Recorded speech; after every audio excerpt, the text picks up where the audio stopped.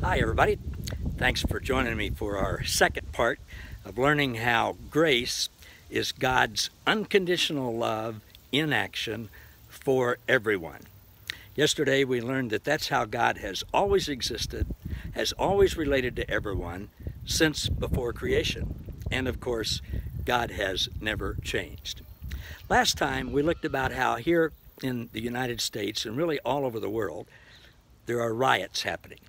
There are hateful groups where each one thinks that they're right and they're favored by God, and the other group is wrong, and God hates the other group and is going to punish them. And the leaders, we talked about a leader from one of these groups coming in and doing a big rally, and then there being riots and protests afterwards, and people getting hurt, and people getting killed. And we learned that judging what is right and what is wrong is what causes that problem to begin with. The problem is judging what's right and what is wrong. Judging others. They're wrong, we're right.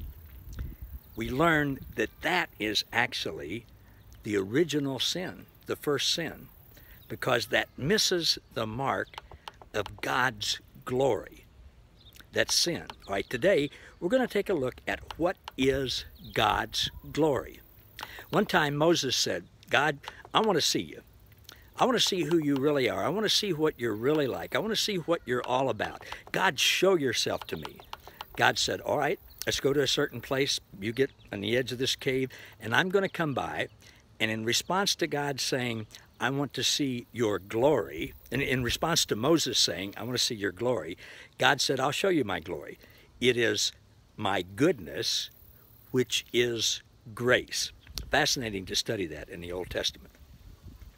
God said, my glory is my goodness and my grace. Now, I want to look at another passage that talks about that. It's in Ephesians 1, verses 1 through 8. And as we read this, as you listen to this, I want you to do it through the lens of Jesus, what Jesus is all about, through a Christological lens. Do it through the lens of grace.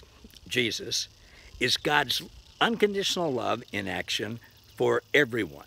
And everyone includes us and them.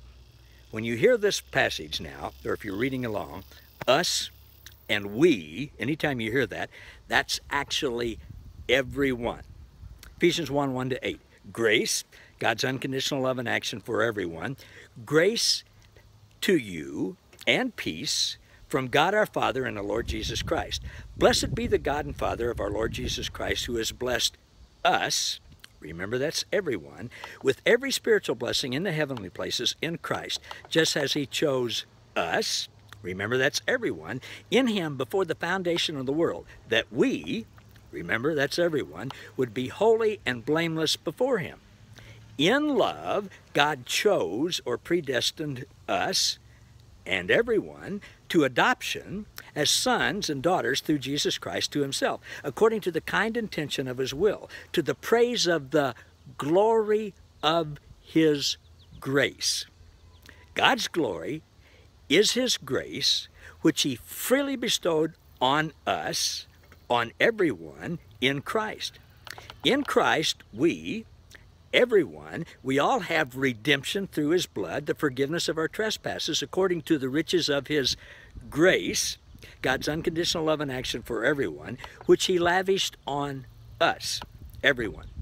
If you read that passage and all other passages through the lens of grace, God's unconditional love for everyone, you start to see things different.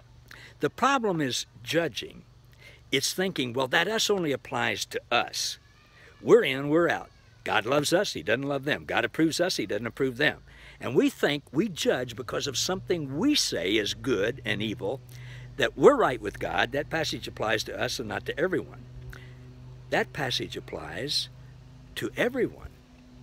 The problem is all people sin. We all fall short of God's glory, grace, love, and action for everyone. Sin is missing the mark, falling short of his grace, which is unconditional love and action. Sin is actually deciding ourselves what's right and what's wrong, what's good and bad. That's playing God.